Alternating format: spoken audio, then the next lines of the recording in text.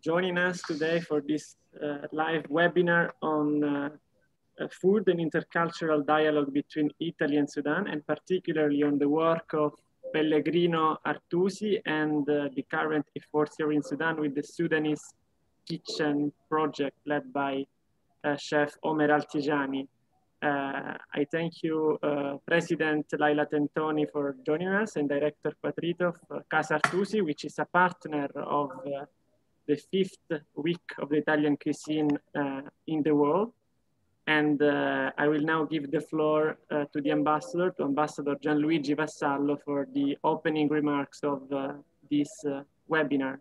Please, Ambassador, the floor is yours. Thank you, Fortunato. Once again, good afternoon, everyone. I am delighted to welcome you all, together with the guests who may be tuning in the coming hour or two, to this webinar centered on this cultural dialogue on food and cuisine between Italy and Sudan. I'm particularly delighted, I'm particularly happy that President Laila Tentoni, Director Susi Patrito, and Chef Omer Artigani could, join us for this conversation, which will make it all the more inspiring. There's a number of reasons why I am so thrilled to be with you all today. The Settimana della Cucina Italiana, the Week of Italian Cuisine, is something the Ministry of Foreign Affairs and International Cooperation organizes yearly, because food and cuisine is so much a part of what we do in a number of ways. Food is business. Food is culture. Food is a way of life.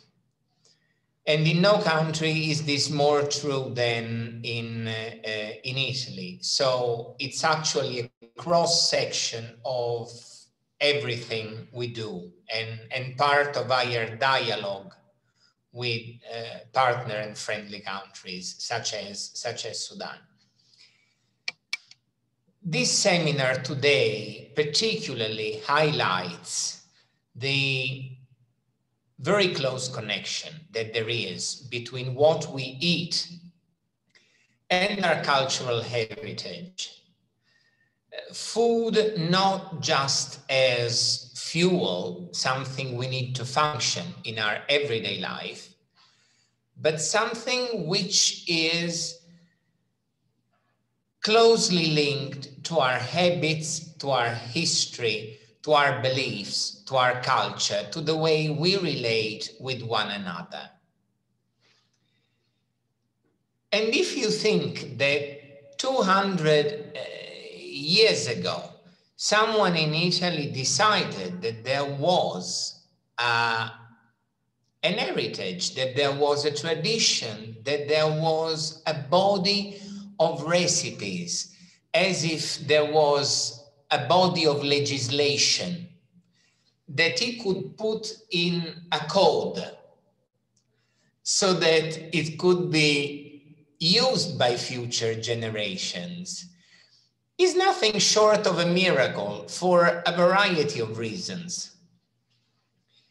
It's often said that Italians are a people of 60 million of football coaches, because each of us has an idea on how a football match should be, should be run.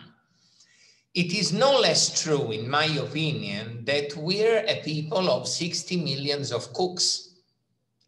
Each of us has his or her own ideas, women and men alike, of a certain recipe. So to have someone who actually says, this is the true version, this is how it should be done in Italy, is a very brave enterprise. And it says much for the value of that work, that it still is 200 years after the text of reference for the core of Italian cooking. It also points out to another reality, which I found to be true in my own country. As far as food is concerned, Italians tend to be fairly conservative. We have a bulk of tradition in matters of food, which has been passed through generations and has reached the current time. And the work of Pellegrino Artusi and its relevance is evidence of what we're saying. So perhaps I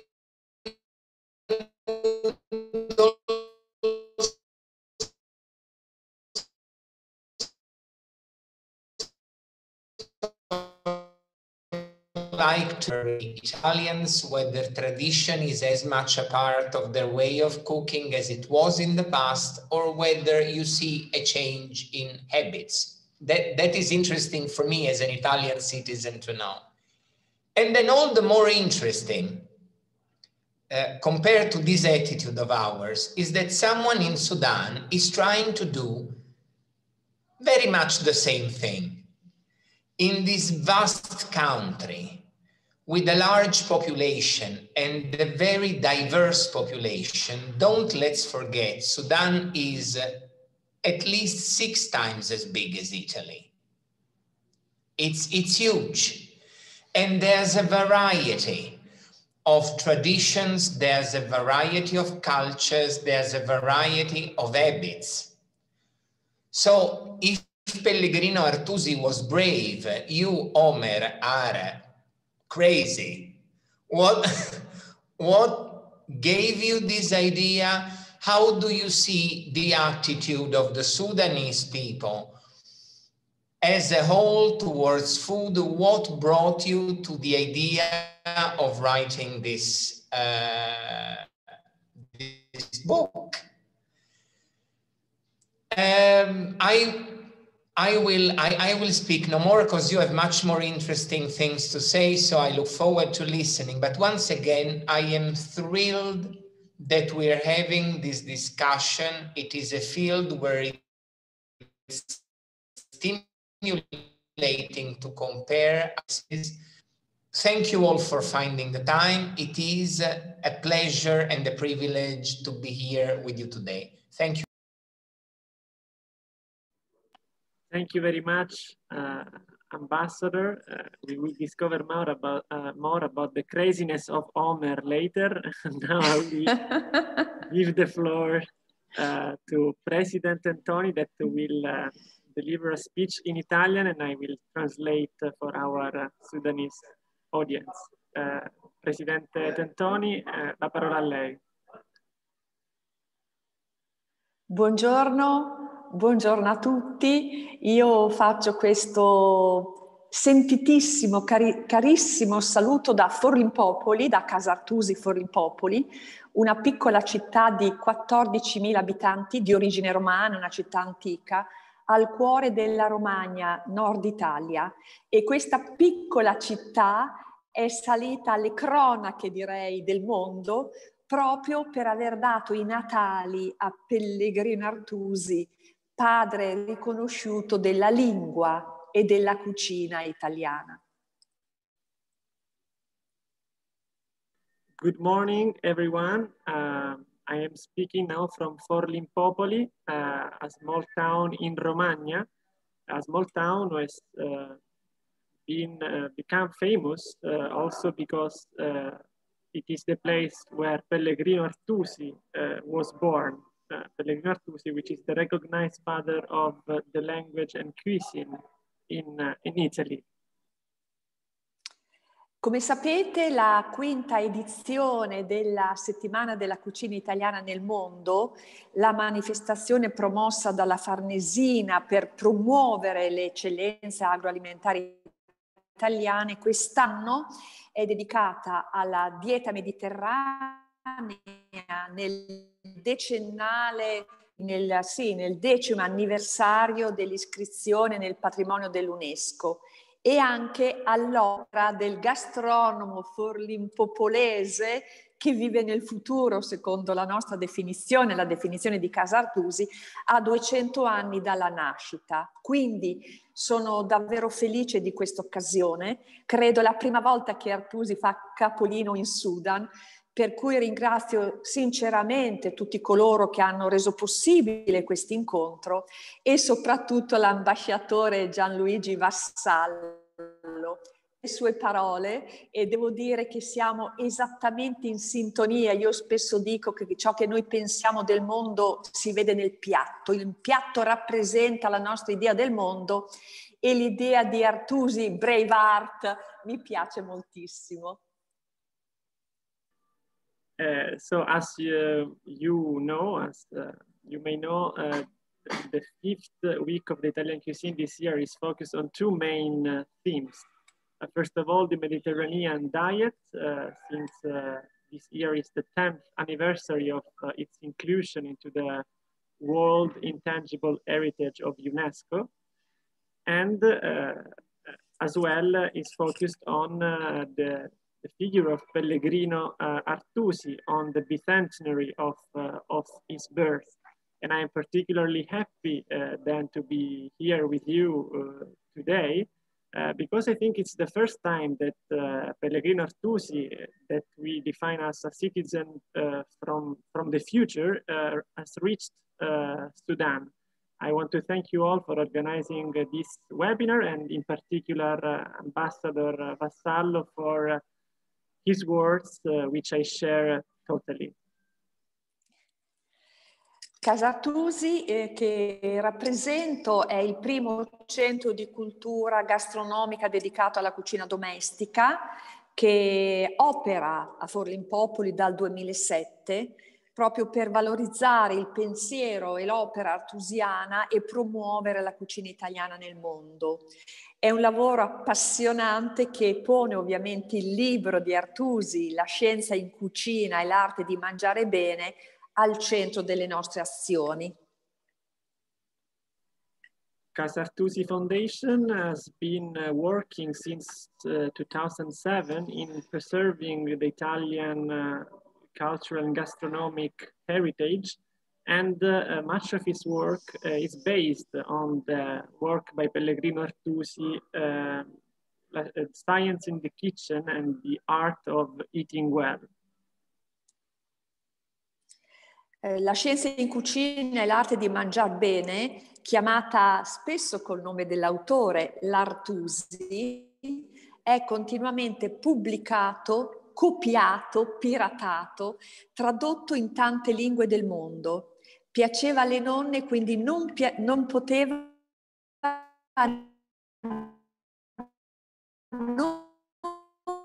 non piacere alle nipoti, per portare con loro un pezzo d'Italia fuori d'Italia. Quindi le ragioni di questo successo sono praticamente quasi inestricabili, un successo che non ha termini di paragone. The work by Pellegrino Artusi is translated into many languages, and his success is not linked with a specific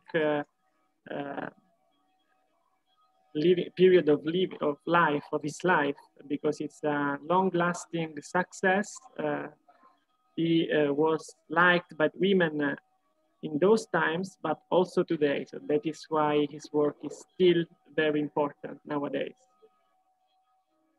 In estrema sintesi possiamo dire che Artusi, con una bella lingua, con molta ironia, capacità di racconto e molta pratica, ha colto lo spirito dei tempi, anche dei nostri, e anche perché è un'opera corale. Artusi ha scritto un manuale non soltanto per gli italiani, ma con gli italiani e le italiane, che inviavano per l'appunto consigli e ricette, e anche per questo non l'hanno più abbandonato.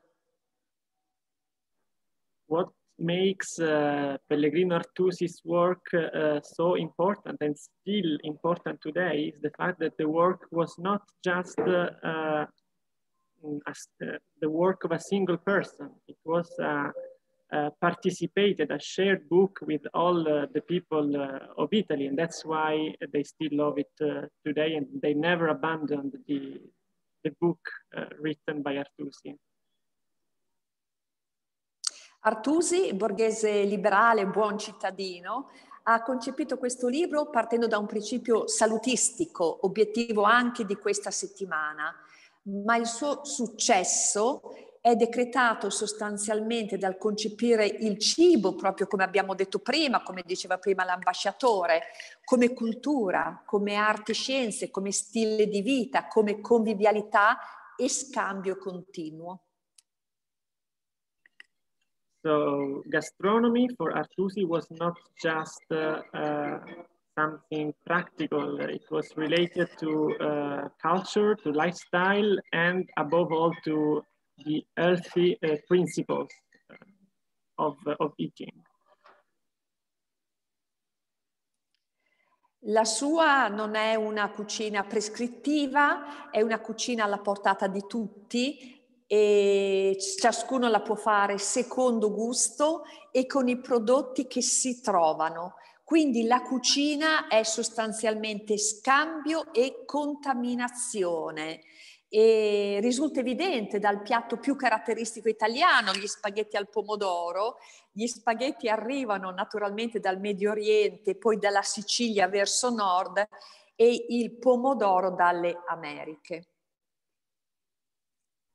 Artusi was very much able to understand that cuisine is a matter of cultural exchange and mutual contamination between cultures. If we just think of one of the most common Italian dishes, spaghetti al pomodoro, we have to think that spaghetti come from the Middle East and then through Sicily to the rest of Italy, and tomatoes come from the Americas.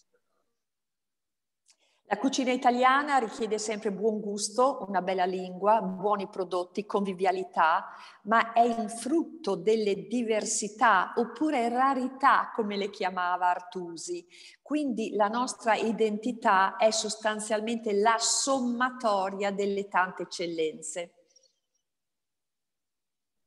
So food is not something related to a simple culture. It's made of multiple identities, and the sum of all these identities makes cuisine, Italian cuisine, an excellence in the world. Noi continuiamo la nostra opera, noi di Casa Artusi in Italia e nel mondo, e continuiamo a farci ispirare dall'Artusi. Pensate soltanto alle 3 parole che erano scritte ancora nella prima edizione del libro, 1891. Igiene, importantissima, economia, non spreco e buon gusto. E queste parole ancora oggi suonano quasi più di un consiglio, quasi un monito da rispettare. In our work, Casa Artusi's foundation is still inspired by the 3 principles of the work of Pellegrino Artusi: hygiene, economy, and good taste. We can see that these principles are quite common and also nowadays. Io ringrazio moltissimo ancora per l'incontro di oggi. Avremo modo, quindi grandissima occasione per noi di conoscere la cultura gastronomica sudanese e quindi questo mi sembra, come dire, particolarmente suggestivo rispetto al nostro lavoro e anche foriero, spero, di nuove collaborazioni. Grazie a tutti di cuore. I thank you all for organizing this webinar. It will be, I'm sure, an occasion to know more about the Sudanese cuisine, so a very important occasion for us. And I also hope that this webinar can lead to other collaborations in the future. Grazie mille, Presidente, per le sue belle parole. Thank you very much, President Antoni, for your words. Now, to complete what you said, we will watch a short video realized by Casa Artusi on the bicentenary of Pellegrino Artusi. I kindly ask Director Patrita to share her video with us.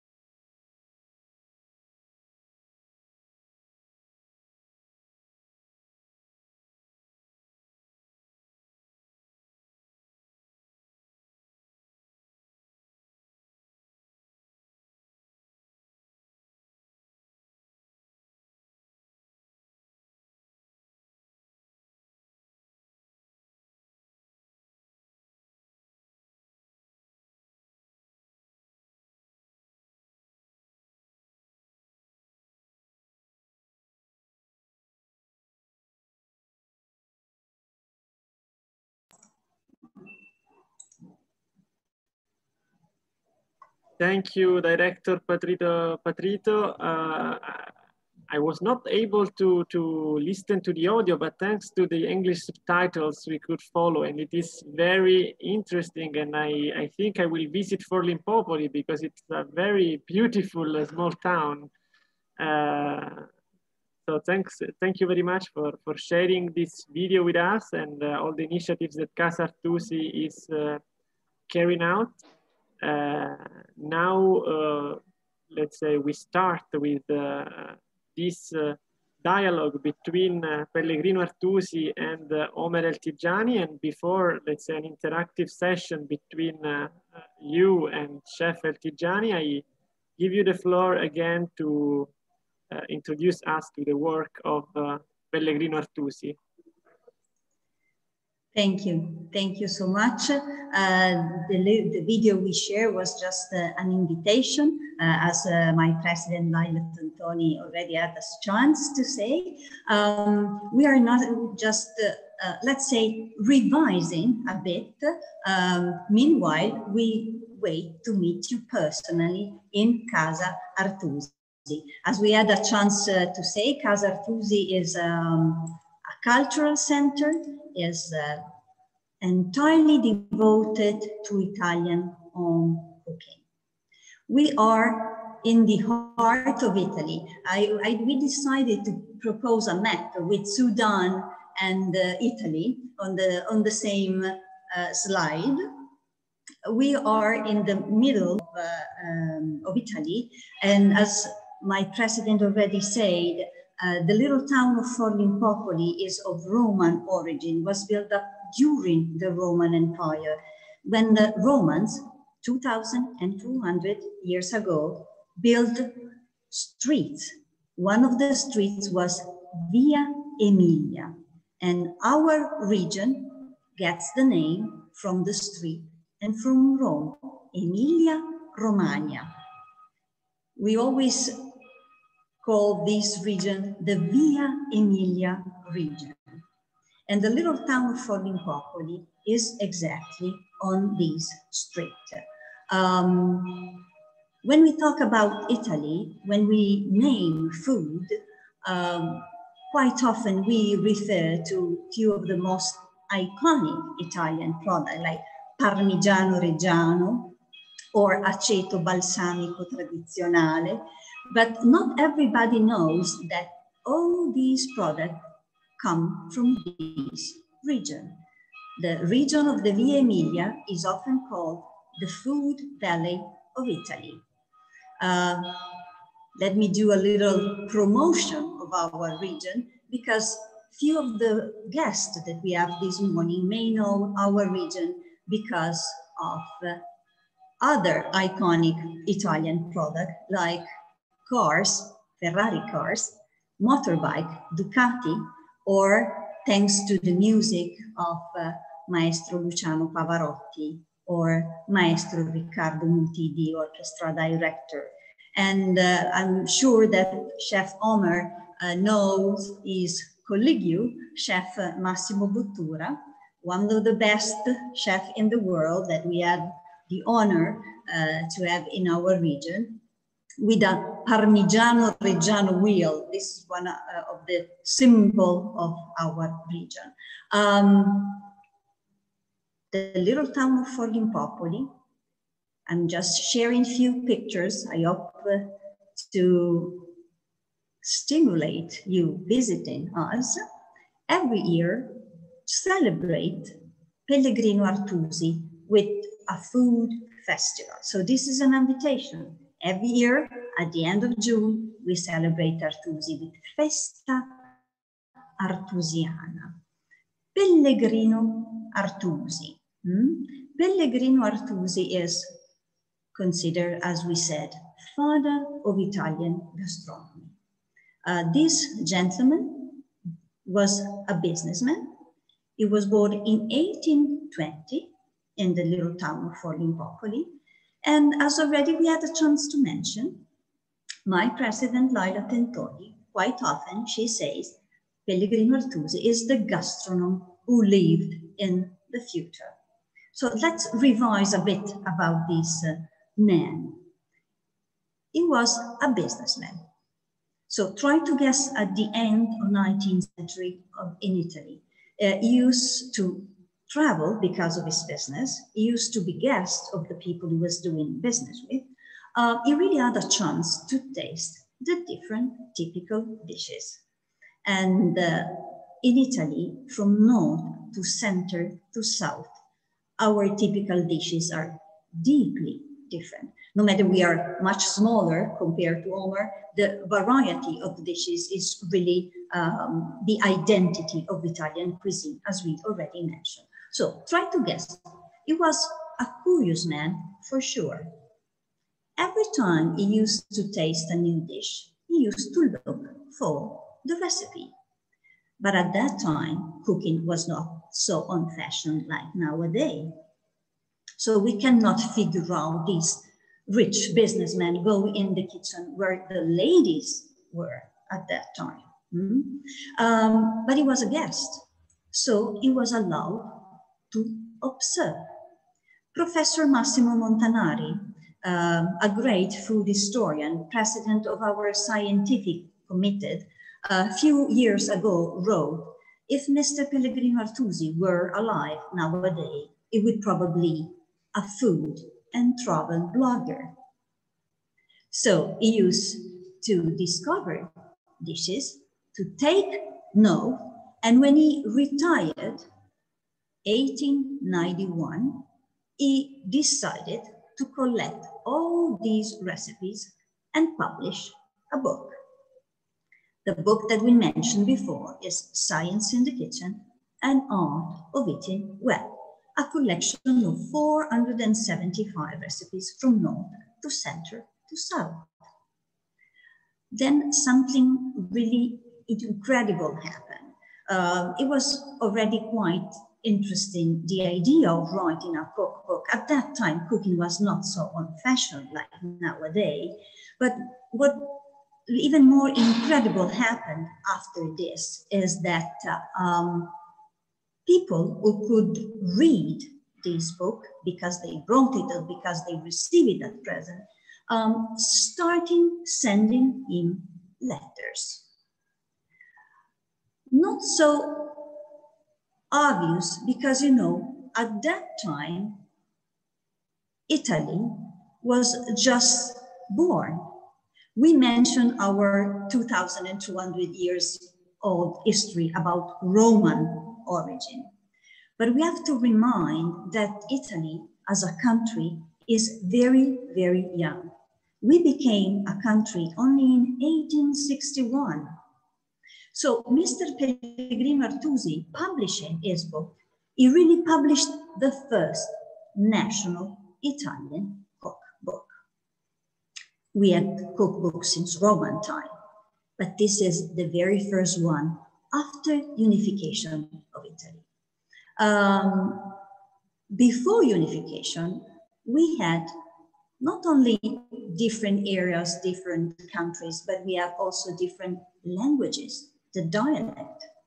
It was only after unification of Italy that we decided to choose as a common language the language that we used to speak in Florence, the language of Dante, of the Divine Comedy. And Mr. Pellegrino Artusi wrote this book. Please, the first page of the book, you see, printed in Florence. Artusi wrote this book, the first Italian national cookbook in Italian languages. So when people started sending him letters, there was a common language. And in these letters, there were not only compliments, there were recipes. People get involved in this project. They were really modern followers. They were sending contribution to Mr. Pellegrino Artusi. Thanks to these recipes, he was able to increase the number of recipes and publishing further edition of the book. First edition of the book, 1891, then he went on adding recipes, reaching the 15th edition in 1911, which is a collection of 790 recipes. This is not a story. This is part of our everyday life. You can go in any bookstore in Italy and find this book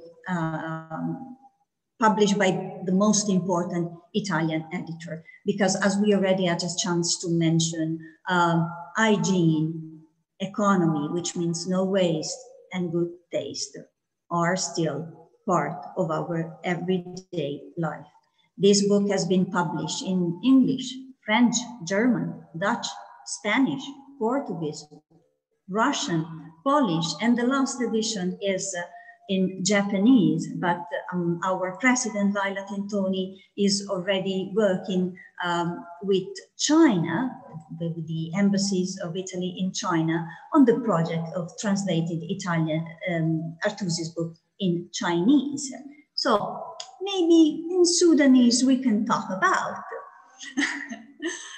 This book inspired Casa Artusi Foundation, a cultural center dedicated to gastronomy and entirely devoted to Italian home cooking, like the home cooking that Artusi collected traveling in Italy. Casa Artusi has been taught, like his book, knowledge and know-how, knowledge and practice, sapere e saper fare. About the knowledge, we have 3 different libraries in Casa Artusi. The heart is the gastronomic library. Thanks to this, we represent, Artusi represents Italian food in the world. These are a few pictures. Probably my president reminded a picture that we took last year in at the Italian embassies in Berlin. This year, of course, the presentation was online, was a webinar. Today, thanks to you, thanks to the Her Excellency the Ambassador and all your staff, we have the chance to share Artusi legacy with Sudan.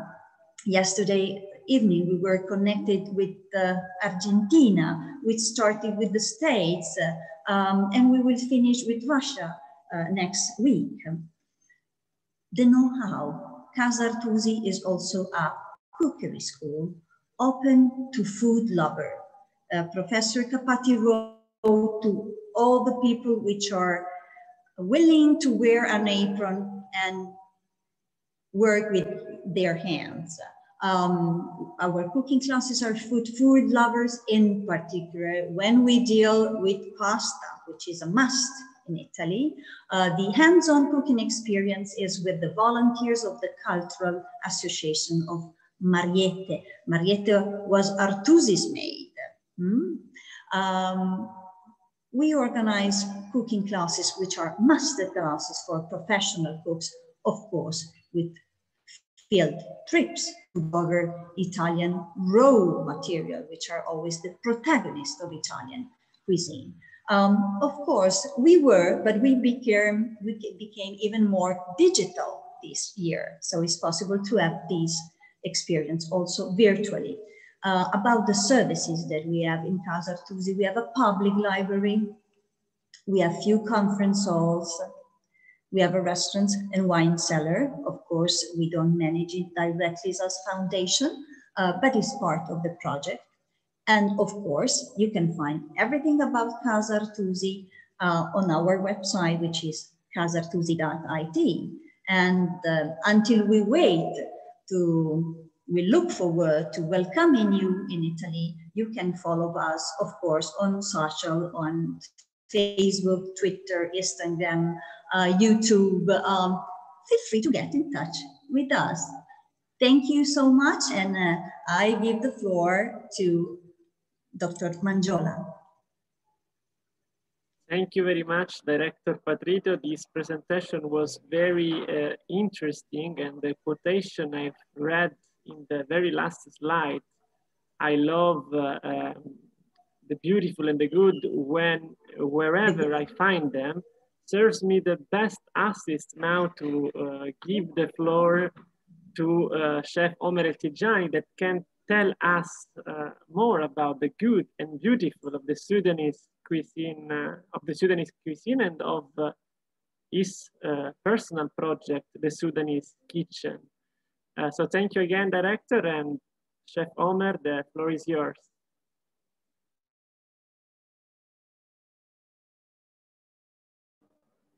Thank you very much, Dr. Mangiano. Thank you everyone for this seminar. It's a wonderful honor of mine to be here with you all, and also to be talking about my work, and in particularly in comparison to the work of Pellegrino Artusi. It really is an honor that you see me in his vein, and I hope to have the success and the impact that he's had on the state of Italy today. So thank you for this wonderful opportunity. I'll also start with some slides myself to tell you a bit about my work and about Sudanese food. So I hope you can see this.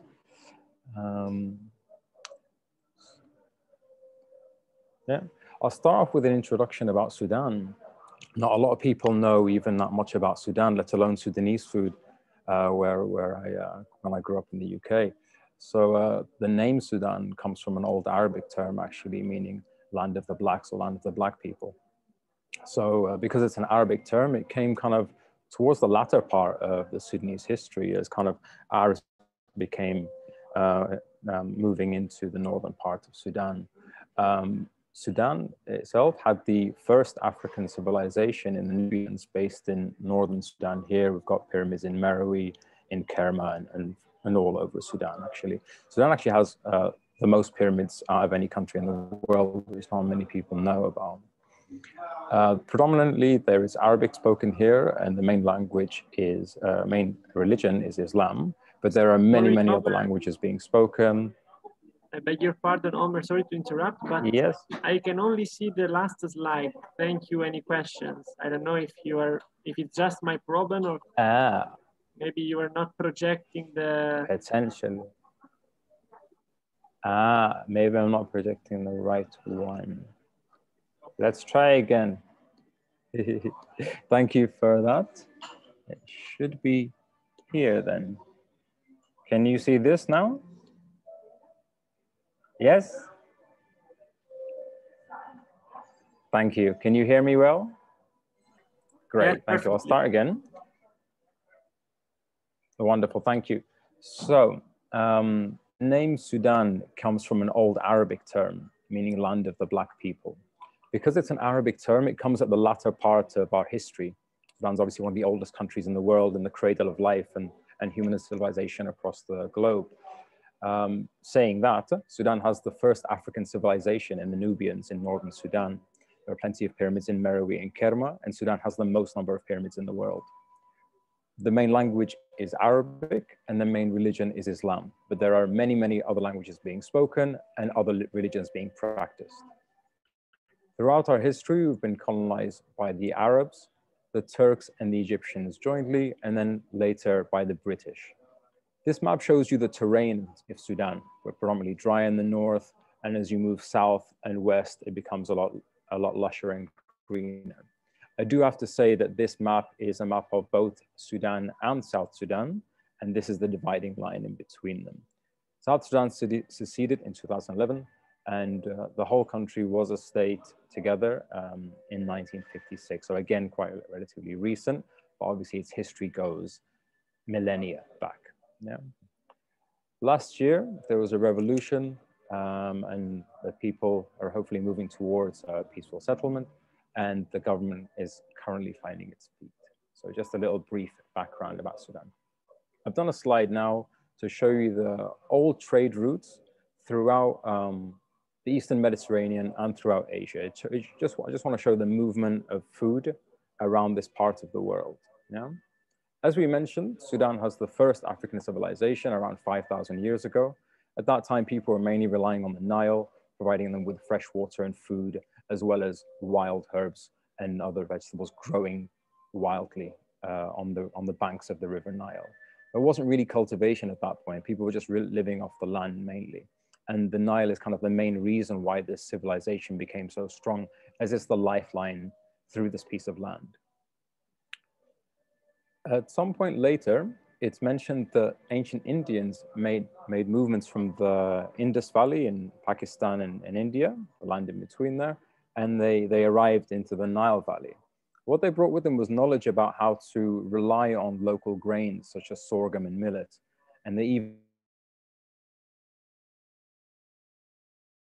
techniques and even the use of spices and things like this, which made a big impact on the people of the Nile Valley at the time. After that, we have the rise of ancient Christian empire in the Eastern Mediterranean, with Constantinople, or currently Istanbul, being its capital. This movement came into northern Sudan as well as Egypt, of course, and they established many churches in Sudan, which again, not many people know about. At the time, Sudan was a predominantly Christian country up until later when the Arabs moved in. So what that brought, it actually influenced Eastern Mediterranean foods into Sudan, such as salads or breads, lentils, things like this. After that, we have the Islamic Empire that again moved into northern Sudan. That's the reason why we speak Arabic, and the main language, the main religion is Islam. And this brought kind of a Middle Eastern influence into northern Sudan, which we still see today, of course. There was also like a sophistication around food, the more use of spices and a variety of things such as mezes and serving dishes. As Islam spread throughout Northern Africa, and in particular West Africa, we have Muslims making the annual pilgrimage to Mecca, and they normally take the Sudan road from West Africa, predominantly northern Nigeria and Niger, through Sudan, called the Sudan Road.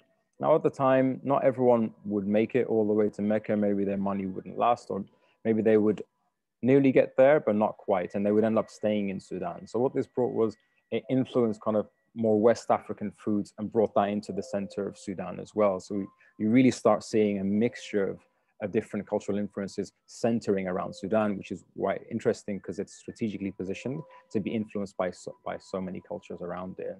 As we said, food is the influence of cultures and the fusion of cultures. These groups from Nigeria and Niger, mainly the Hausa and the Fulani, developed fermentation and preservation techniques to deal with the harsh conditions and to deal with travel and migration across large pieces of land. This is things like the preservation of meat, such as sharmut, which is dried meat and it's ground because it can travel, as well as asida and kisra, and the fermentation of local grains. Later than that, we have the Turkish Empire, which colonized Sudan, as I mentioned, and this reinforced Eastern Mediterranean foods into Sudan again. Again, like a lot more sophistication around foods. The Turks are very much known for their culinary expertise, and that really influenced the cuisine of Sudan at the time in a very big way. A little later in the 1700s, the transatlantic slave trade unfortunately began between West Africa, South America, Central and North America. But not many people know that as the ships came back to West Africa, they actually brought South American ingredients into West Africa, which I believe Dr. Magnali mentioned earlier. These are ingredients which we would normally assume are actually African, but they're originally South American. So these are cassava, chili, tomatoes, beans, peanut, pumpkin, and potato. Now, all of them apart from cassava are very common in Sudan. Cassava is common in South Sudan. So as you can see, these are all things that we would assume to be Sudanese or African, but they're originally from South Sudan. In particular, the peanut in Arabic is known as ful Sudani, Sudanese beans. That's the Arabic name for the peanut. But if you think about it, originally, this is an ingredient that came from South America, and it obviously began to shape the way we eat around the world, which obviously influenced Italy as well at the time. So let's just briefly discuss what we eat and how we eat it. This is a typical tray of food here in Sudan. We have like a mixed green salad. There's some falafel, which are in North Africa and the Middle East. Ful is very common in Sudan as well as other Arabic countries. Down here, we have like a peanut chili dip, very indigenous to Sudan. And we mentioned the ingredients before. To the left here, this is actually chopped liver. It just goes to show that the Sudanese do enjoy meat, but they also enjoy making the most out of the slaughter of the animal. They wouldn't just have the meat and throw the rest away. They actually have very inventive dishes that make use of the whole animal. In the center, there is something called mulah with gurrasa. Mullah is a type of gravy. It's a rich stew that's homogeneous, it's consistent, and it's slow cooked and it's very rich. The bread on top is a type of pancake bread, and it's similar to an injera, but it's not quite as fermented. So these are breads that we use to kind of hold our food together to aid eating. In Islamic groups, Bismillah is said at the beginning of dishes, of meals, and at the end is Alhamdulillah, it's giving thanks to Allah. There's normally a metal circular tray being as the serving plate, with also a decorative cover that would sit on top called the tabak to keep the food warm. As you can see, people use bread to kind of lift the food, not just the bread here, as well as the burasa, something called kisra, and something called asida as well. People are also sharing all of these plates. They're eating all together. There is not individual plate for different people. People actually share the plates, but just eat from their sides, and they use hand feeding. So as you can see, if we were sharing the central plate, everyone would just eat from their side, and it's we have etiquette around not eating from other people's side. So and there's this sophistication around being close and being intimate with meals, but also having an etiquette about how to eat with good manners. So yeah, thank you. I just wanted to briefly tell you about my work. These are my links. I have an Instagram and a Twitter, social medias with Facebook, and some videos on YouTube as well. So thank you for this opportunity, and we'll open the floor for discussions. Thank you very much for Omer for this journey into Sudanese cuisine. Since it is already noon here in Sudan, I can say that now you are making more difficult for me to to continue the conversation, because now I want to taste what you just shown. But okay, we have now half an hour for this interactive dialogue, let's say distance dialogue between Pellegrino Artusi, re-embodied in Director Patrito, and you.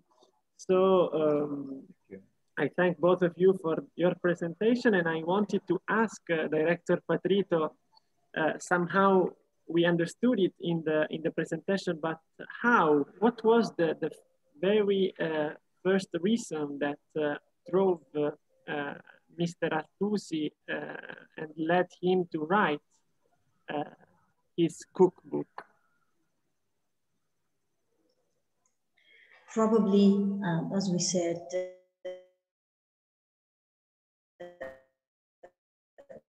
Mr. Pellegrino Artusi was, I think that if I say that when we travel and we taste a typical dish, we get in touch with one of the most authentic expression of the culture of a place, we probably all agree about it.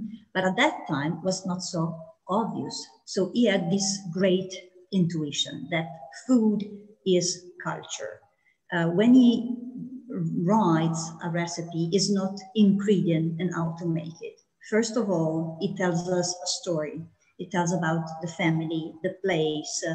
It gives us a pictures of Italy, okay?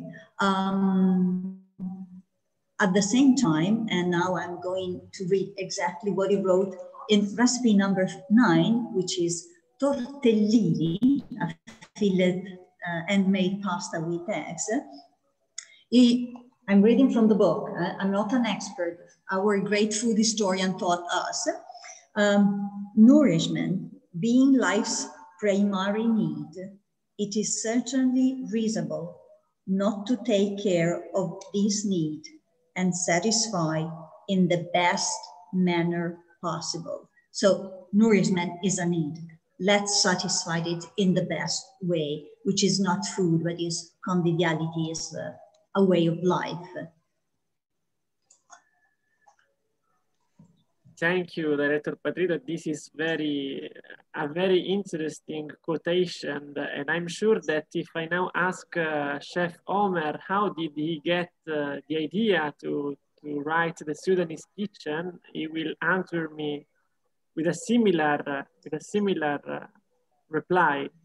Is that like this, Omer? What led you to write the Sudanese Kitchen? Yeah, somewhat to a large degree, actually. I think because I was based in the UK and I'd visit Sudan every year, every other year or so. And I was living away from home. I was living in Manchester University.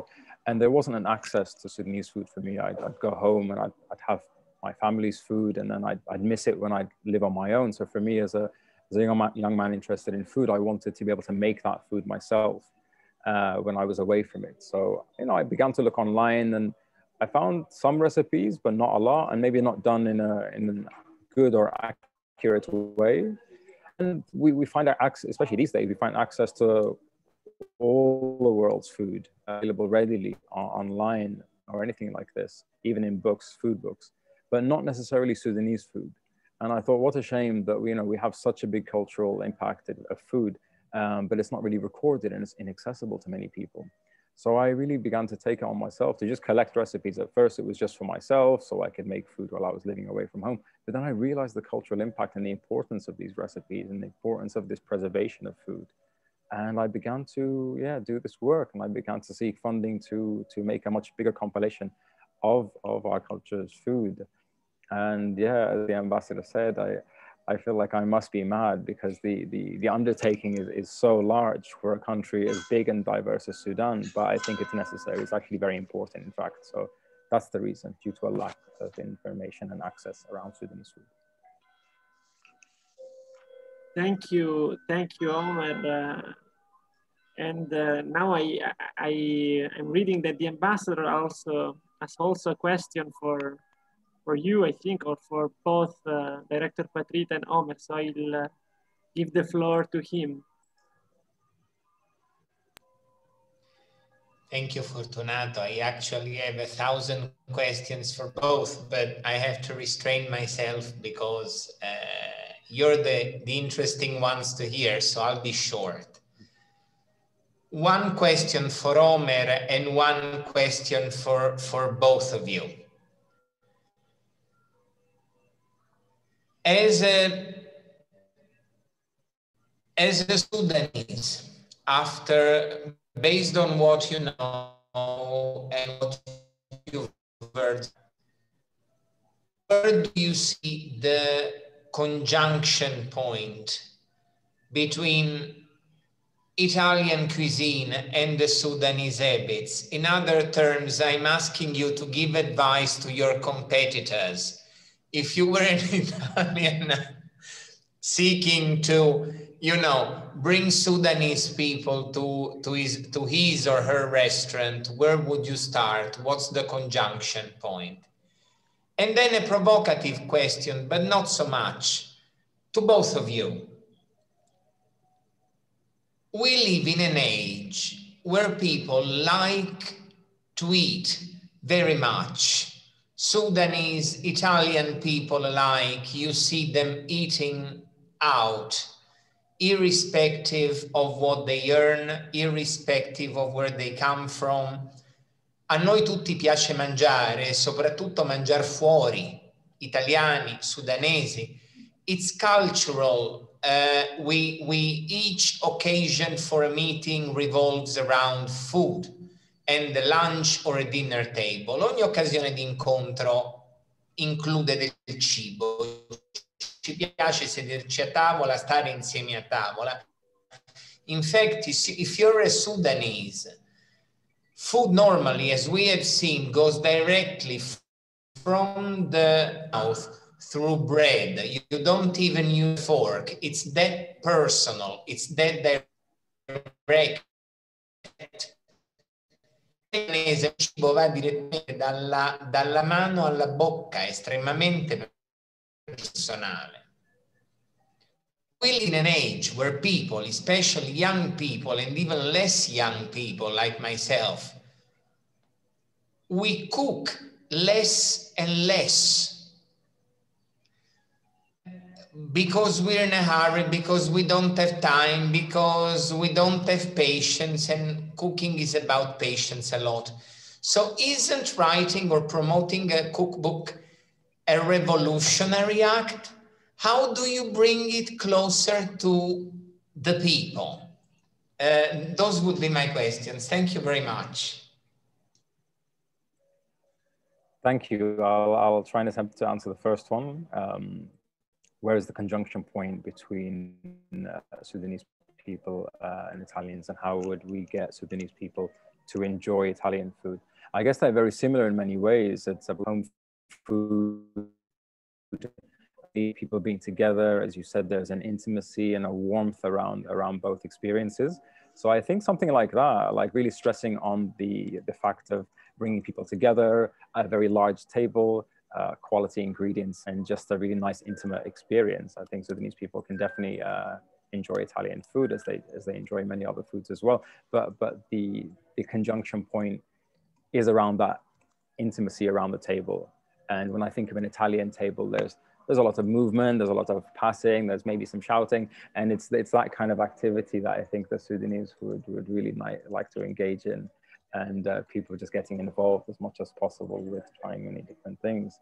I really do see a lot of similarities between the two, even though maybe the practice might be different, as you said, hand feeding and specific ingredients and things like this. But it's about the connection with food and with people that I think is the strongest. I might have to ask for a reminder about the other questions, or maybe we could open it to Dr. Silva.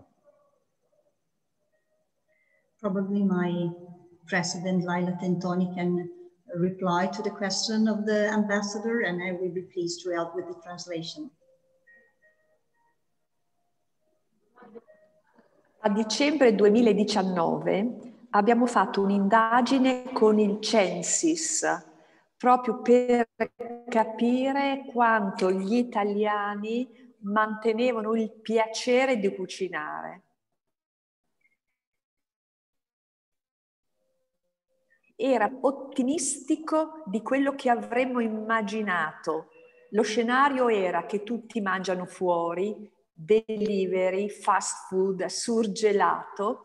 Invece da questa indagine abbiamo capito come gli italiani non hanno mai disertato il convivio e la tavola, l'hanno sicuramente ridotta, ma non hanno mai rinunciato a trovarsi attorno al tavolo, anzi femminile, alla tavola la sera, i giorni festivi e ogni occasione per festeggiare.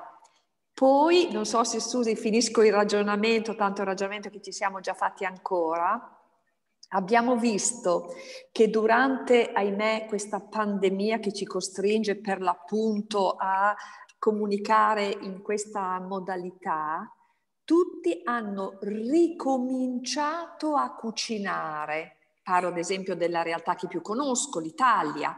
Per quale ragione la farina non si trovava più e il lievito?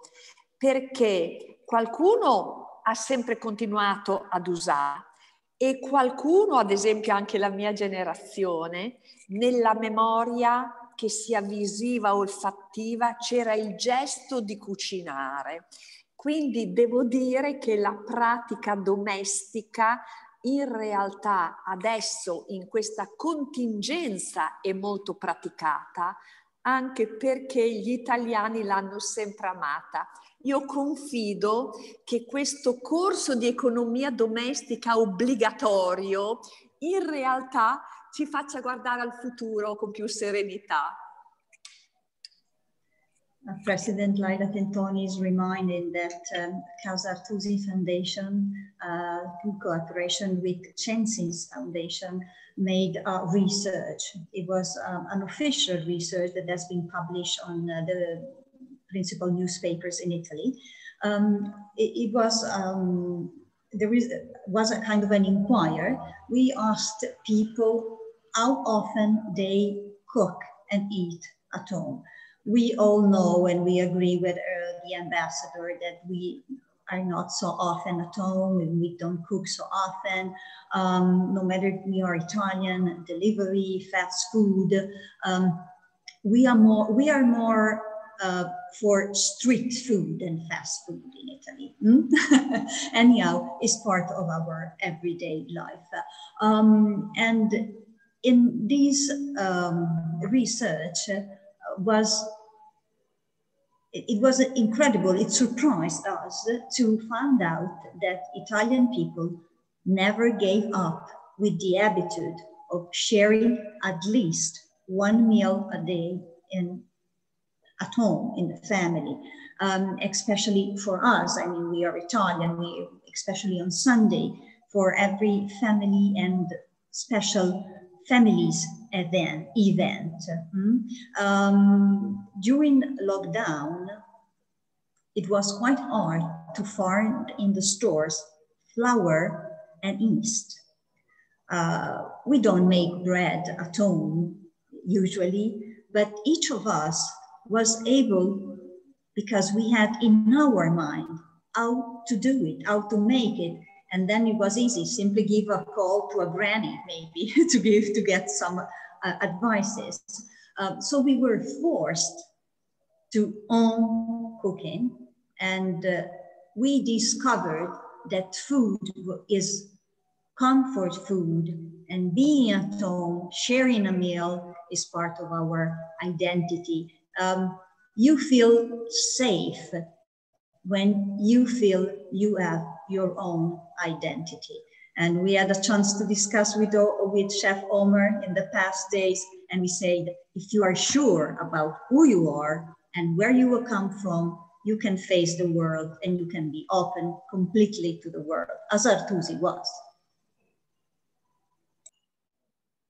Yeah, I totally agree. And if we talk about those trends of young people these days, it also affects people here in Sudan as well. Maybe with the modernization of media, the access of online recipes, more and more young people in Sudan, at least, are making not necessarily Sudanese recipes, but other recipes from around the region. We do see, especially, I think it would be safe to say that women are the gatekeepers of Sudanese food, and as more and more young women enter the workforce and don't necessarily have access or the time to preserve this food, we actually see like a trend of that these recipes are being lost almost, or people aren't really knowing about them. It's only really the grandmothers and older ladies who know this food and know these recipes, and they are trying to pass it down, but I don't think it's being taken up by young people as much. So I do hope that with this work that we're doing, I can give access to those people to make these recipes. And as we discussed identity, it's also important for people like myself who are raised outside of the UK to have access to this cultural identity even more when you're living in the West or elsewhere. As a Sudanese person, I think it's important to have access to your food because it gives you this kind of comfort and sense of identity that we discussed before. So yeah, I think that's very, very important going forward for young people. But yeah, food is culture, food is life, and it's the kind of I want to empower people. It is a revolutionary act. You're right, Ambassador. I do see kind of this movement as something going against the grain, and it's about kind of, for me, empowering people and saying, no, we don't have to succumb to the modernization of the world or capitalism and the fact that we don't have time and we're constantly chasing something. Food is about patience, and food is about stopping and about making the most of what's around us, not just ingredients, but also people, taking time for each other. So I hope this continues to empower people to enjoy Sudanese food, not just for Sudanese people, but obviously not many people know about Sudanese food. So I hope this project puts Sudanese food on the map and allows it to be enjoyed by not just Sudanese, but by everyone, which is important. So I really hope this is the beginning of kind of an emergence of our food on the world stage, and that one day we will also have an international week of Sudanese food, as we're also celebrating Italian food as well. I'm not sure if I answered all the questions by the ambassador. Please remind me if there's another one. My job as a moderator is very easy here because I can see that the dialogue is quite easy for you. I mean, when we speak about cuisine and culture, and the exchange is quite natural. I really feel I cannot do. I do not have to do something extra, let's say. But I had a curiosity and a question to Omar. what were the main challenges that you had to face in like finding the recipes? I think that these are also challenges related to language, because as you say, these are grandmother's recipes, and in Sudan, there are different languages, different regions. How was your work? To put it lightly and to put it shortly, it was extremely challenging, but hopefully we're persevering through that, through language barriers, but also the communication of specific quantities. It's not just the access to the foods themselves that are from different regions that you probably have to access with different languages, but also it's as maybe Mr. Artusi tried to discover, that it's the quantities that are really important. And when we talk about the gatekeepers of this food here in Sudan, at least, they don't work with the measurements. They don't work with anything specific. They know how much they need.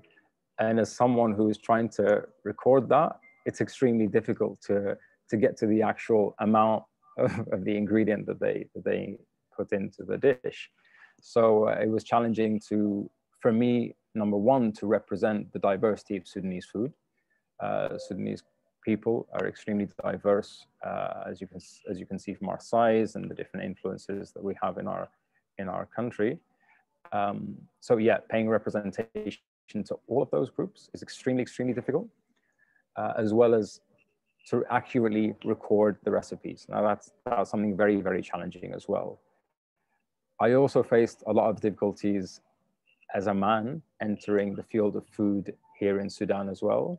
There are plenty of challenges with family, but with also the wider community, people asking me why I'm interested in this. Isn't this something that women should be interested in, and so on and so forth. So yes, I could go on, but I'll probably lose my mind if I do. So let's leave it there. And we saw the floor to the ambassador that raised his hand. Sorry, but this is just too interesting. So every now and then I have to come by and meet a question. Both of you discussed quantities. I have another question, both for Artusi and for Omer. How expensive is good food?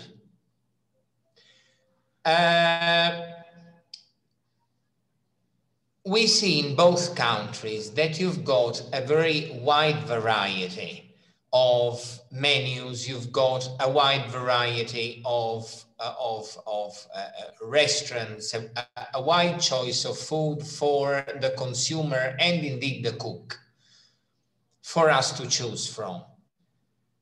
We face it as a regular question when we're promoting Italian food.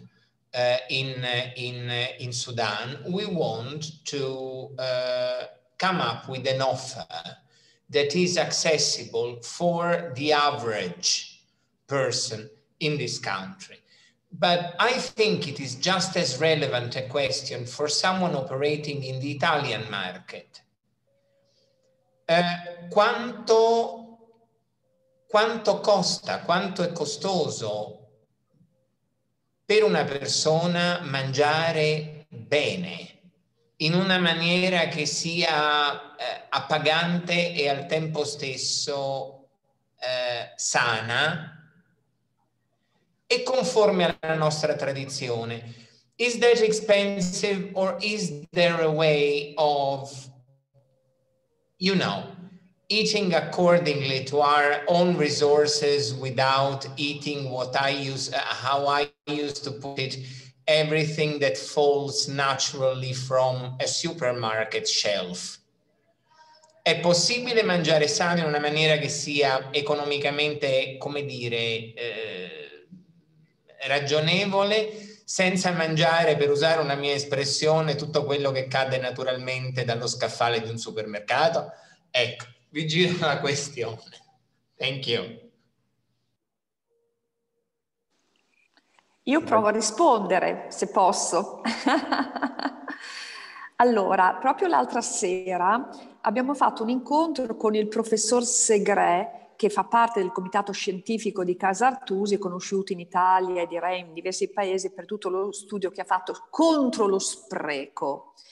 e lui ha proprio fatto un'analisi economica sul mangiare con la dieta mediterranea e con numeri alla mano ha proprio dimostrato che se noi rispettiamo quelle indicazioni che non sono prescrittive, è proprio uno stile di vita, per cui alla base mettiamo frutta e verdura e cerchiamo di comprarla, come diceva il nostro caro vecchio Artusi, nel momento in cui costano poco, cioè al massimo della maturazione, e magari con una parola che ormai non se ne può più, che sarebbe chilometro zero, però andiamo dal contadino, questo costa veramente poco e c'è modo di mangiare bene e anche mangiare salutare. Carboidrati, la pasta costa poco, addirittura vi posso dire, noi romagnoli amiamo la pasta fatta in casa, che ancora si fa, con la sfoglia, col matterello, fatta da uomini, da donne, da ragazzi. Questa costa pochissimo, acqua e farina in alcuni casi, nei casi più evoluti farina e uova, e devo dire che se abbiamo poco tempo, cuocere una tagliatella servono 3 secondi, cioè il tempo del bollore. Una buona pasta secca la devi cuocere almeno 13-14 minuti. Quindi per dire che c'è possibilità, con attenzione però, bisogna dedicarci un po' di pensiero, si può mangiare bene spendendo paradossalmente di meno e stare in salute. What else? Cos'altro? Meglio di così. It's absolutely possible. We had a chance during one of these webinars that took place during the week of Italian cuisine to participate to a seminary where Professor Segre, which is part of our scientific committee, is involved, is the promoter of the no waste movement. And he was able to demonstrate with figures that it's possible, according to the Mediterranean diet, to lead a safe lifestyle, a healthy lifestyle, without expending too much. Let's think about the pyramid of the Mediterranean diet. At the base of the pyramid, we have vegetables and fruits. And these must be local, must be seasonal. If you buy them when they are in season, they are the best about nutrition fact, and they are the cheapest during season. And so the largest portion of our meal should be vegetables and fruits. The next step are carbohydrates. So pasta is a must in Italy, and it's just wheat flour and water, or wheat flour and eggs, as we do in our region. Is cheap, is quick, is absolutely possible to lead a healthy lifestyle and not spend too much. Of course, for special events, few drops of extra virgin olive oil is not so expensive. In the Mediterranean area, we have plenty of olive oil. Maybe a little bit of Parmigiano, just to celebrate. So, but you don't need large quantity. So it's absolutely possible. Thanks for asking. Yeah, likewise, I'd have to agree with everyone as well. And in particular, in the case for Sudan, the foundation of Sudanese food is based on accessible ingredients. It's based on local fruits and vegetables, local grains such as sorghum and millet, which are made in extremely large quantities and accessible to everyone at a very small cost. It's always been that way. And I think even in Sudan, with the way it currently is, the economic situation here, food has always remained accessible to many people. There's only a very small portion of the population that can access such fine ingredients, but the vast majority has access to accessible food. And yes, that food is excellent. But even more recently, in current economic situation in Sudan, as it's been deteriorating, less and less common person, let's say, can have access to certain special ingredients that may be more expensive, which would predominantly mean meat, essentially. Now, a lot of the foundation of Sudanese food is actually also in meat as well. It makes our stews richer, and kind of stocks are very commonly used as the base for either soups or stews. Now, even in light of such difficulties economically, Sudanese food can still be made without meat by many people, and it still remains as good quality, mainly because of the ingenuity of Sudanese cooks and being able to be versatile with how they make things. So even in, let's say, the last 5-10 years, Sudanese food is made without meat and it remains excellent. So yes, I have to agree. Thank you, Omer. We have 6 minutes left, so maybe before giving the floor to the ambassador for some final conclusions, I had one last question.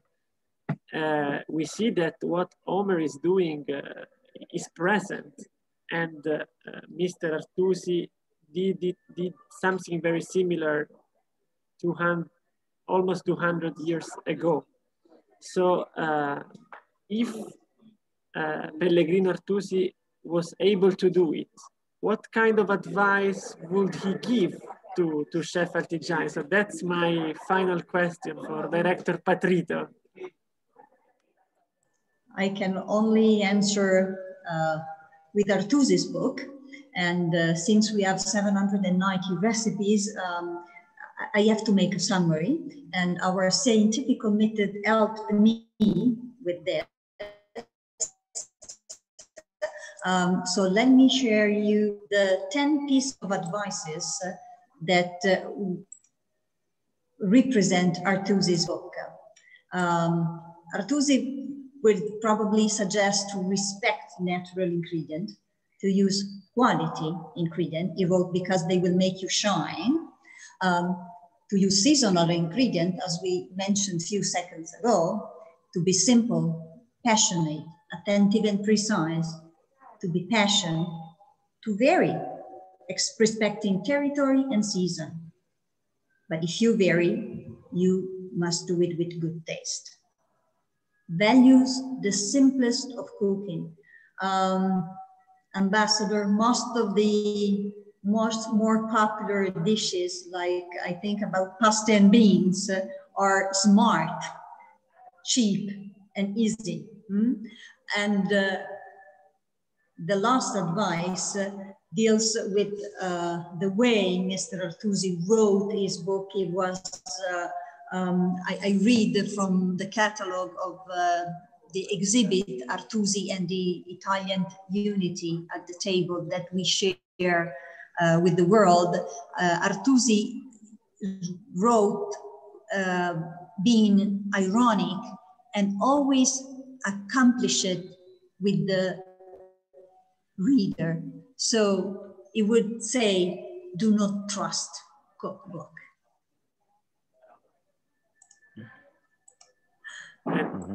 I think that this is the irony we needed to end this very interesting dialogue. And I'm quite sure that Omer is still following this advice, all the previous 9 at least. So I now give the floor to the ambassador to close our webinar and draw on some conclusions of this very interesting dialogue. Grazie Fortunato, thank you. It only falls to me to thank you, thank all the participants. This is one seminar that I really didn't want to end. I had a number of questions. Non volevo veramente che questo seminario finisse perché è stato interessantissimo e avevo una quantità di domande. It shows us once again that food is about how we live, not just what we eat, in so many ways.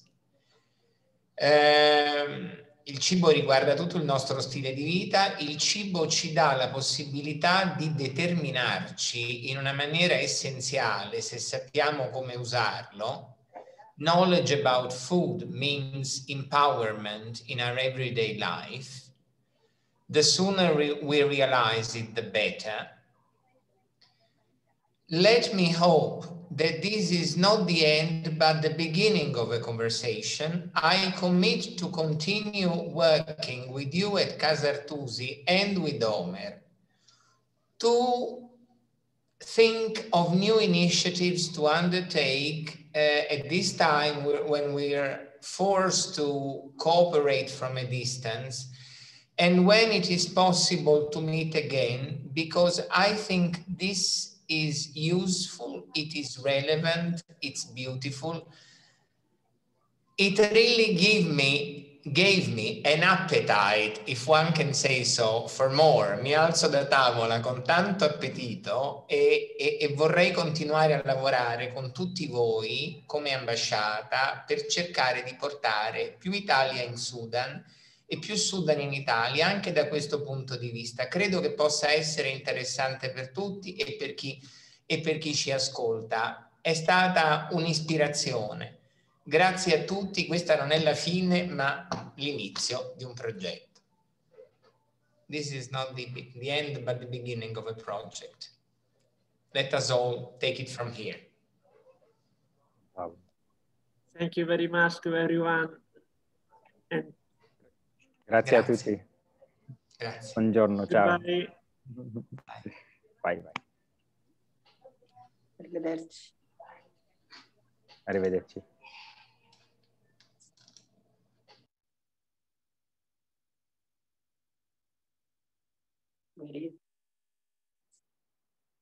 Okay.